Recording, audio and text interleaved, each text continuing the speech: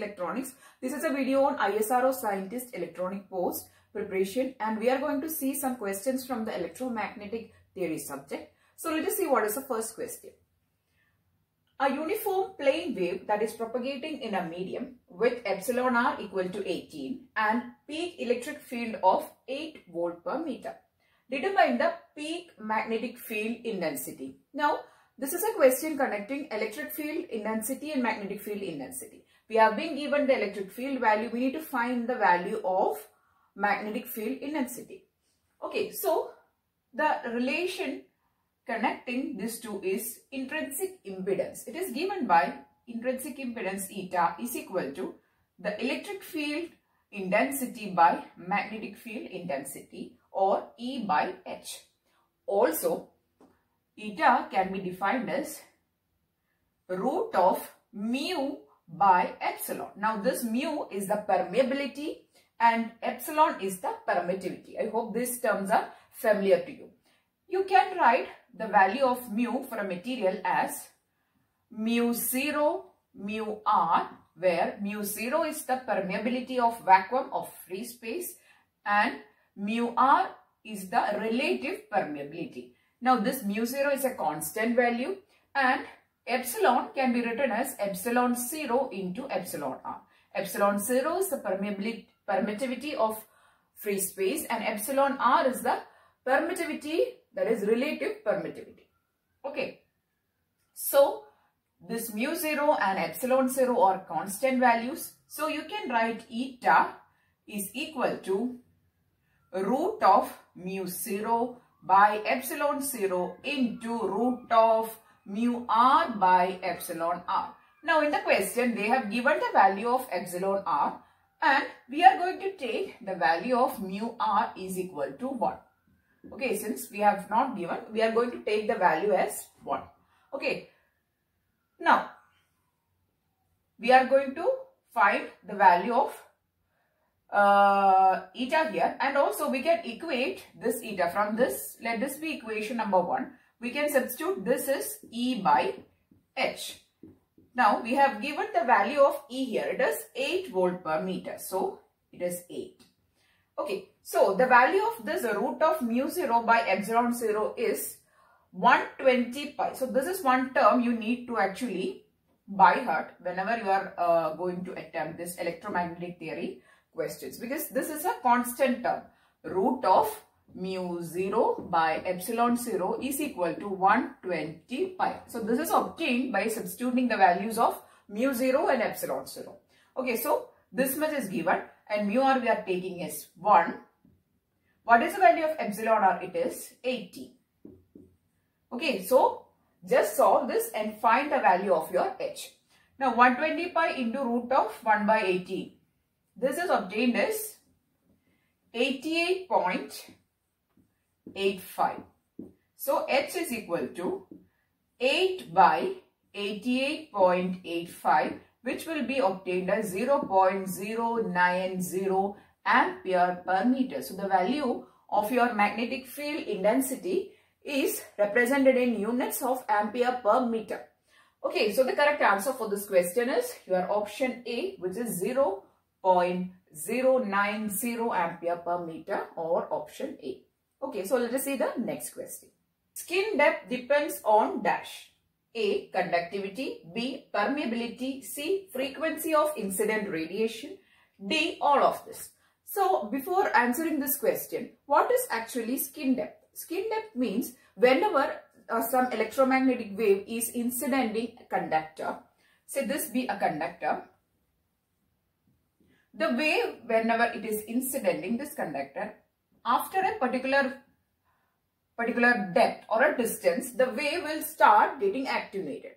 That is, the wave will start getting attenuated whenever it is incidenting a conductor, and that is determined with the help of a particular depth. So, this attenuation will get pronounced after this particular depth. So, this depth is called skin depth. Okay. So, this skin depth depends on what all things? A. Conductivity. B. Permeability. C. Frequency of incident radiation. D. All of the above. So, this attenuation of this electromagnetic wave depends on all these things. that is the conductivity of this material, then the permeability of the material, and also the frequency of the wave which is incidentally. All these factors are actually depending the skin depth, that is how much distance from which the wave will get started attenuation. So this factor is affected by all these terms, that is conductivity, permeability and frequency of incident wave or the radiation. So the correct answer for this question is option D, which is all of the above. The next question is, a wave propagating in a lossless dielectric has components E equal to 500 cos 10 raised to 7 t minus beta z a raised to x. This is the electric field component. H is equal to 1.1 cos 10 raised to 7 t minus beta z a raised to y. This is a magnetic field component. If the wave is traveling at Vp equal to 0.5 c, what is mu r and epsilon r?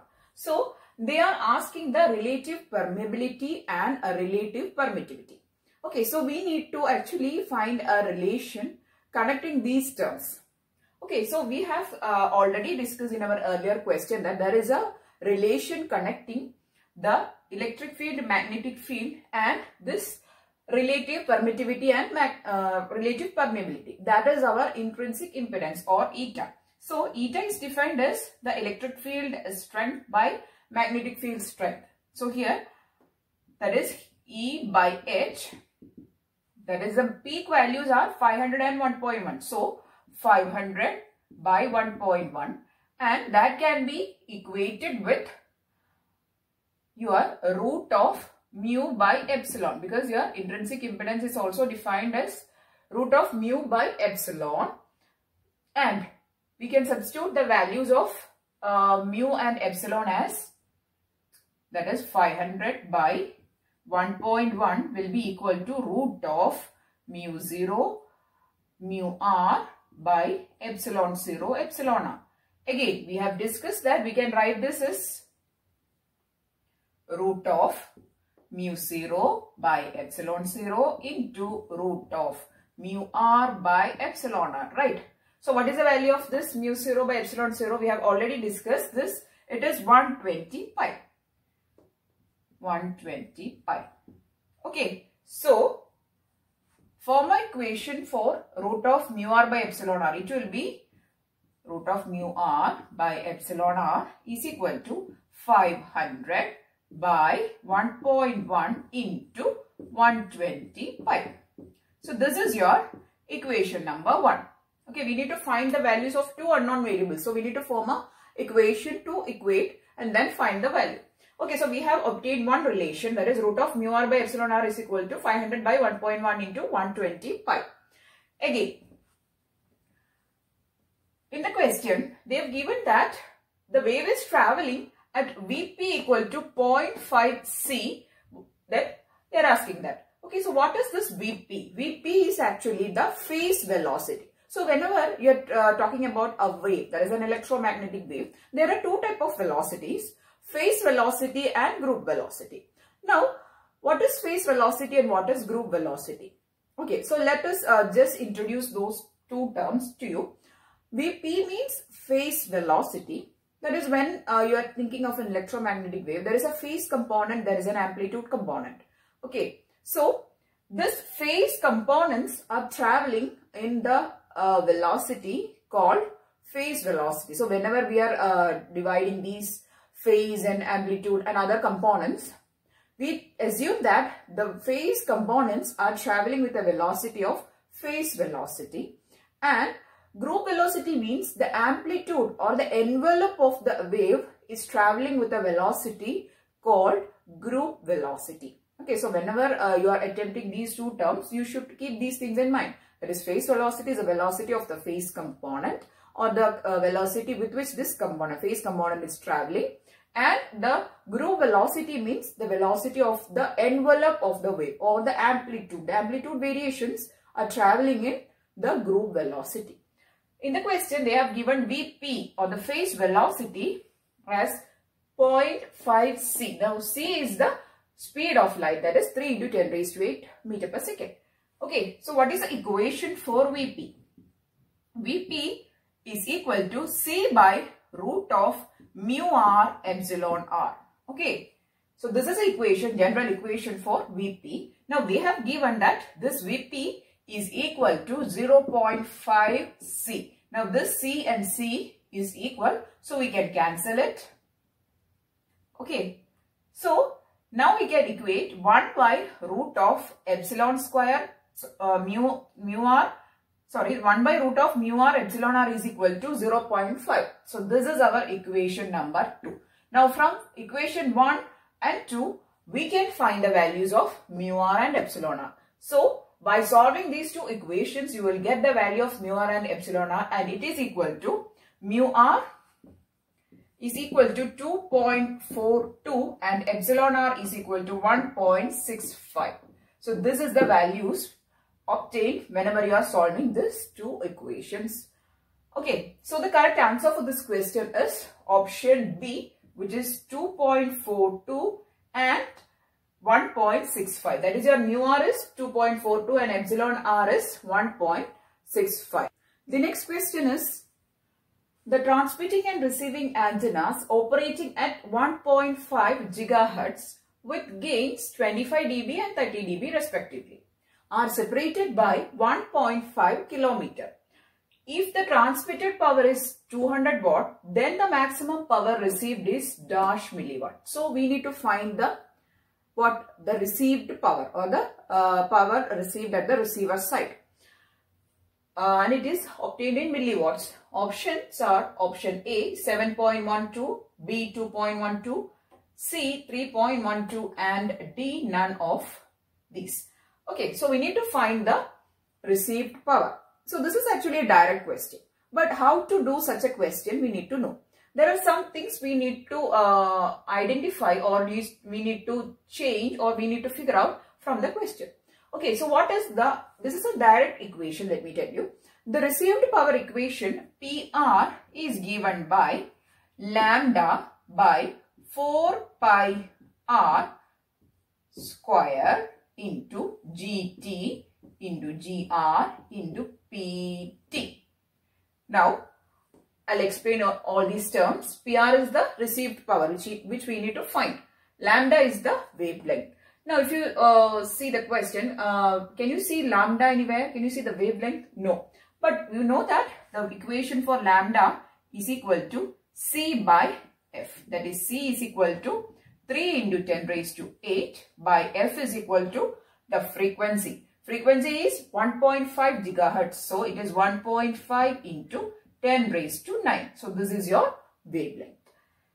Now, by 4 pi into R. What is R? R is the distance of separation between the transmitter and the receiver. So, R is given as, R is 1.5 kilometer. So, 1.5 into 10 raised to 3 meters. Okay. So, this much is clear. Now, GT and GR are the gain of the transmitter and the receiver antenna respectively. So, these values are given in dB, right? So, 25 dB and 30 dB. We actually need the values in ratio. So, in order to convert this dB to ratio, we know that power in dB, that is 25 dB, is actually obtained by taking the 10 log 10 of your GT.